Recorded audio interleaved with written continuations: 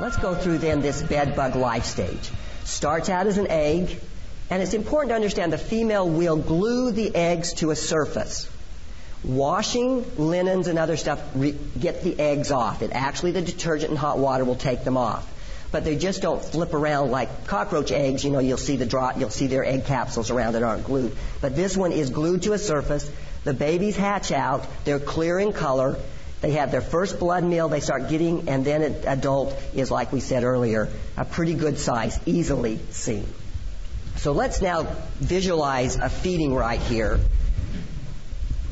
So as you can see, here is an adult bed bug walking a little bit uncomfortably on this skin, but look how flat it is. It's as flat as a pancake before it actually feeds, and now it's starting. As you can see, it's swelling up. It will take 3 to 5 times its body weight in blood. This feeding process takes, usually it says 3 to 10 minutes. That's a little long. Most of the time, by 5 minutes, it's actually had its meal and it scurries off. We have a training center in Atlanta that most of our students come to throughout the country. And over the last 4 years, I asked them, would you like to volunteer to feed? I didn't force them. But anyway, we had 1,300 students feed bed bugs for me.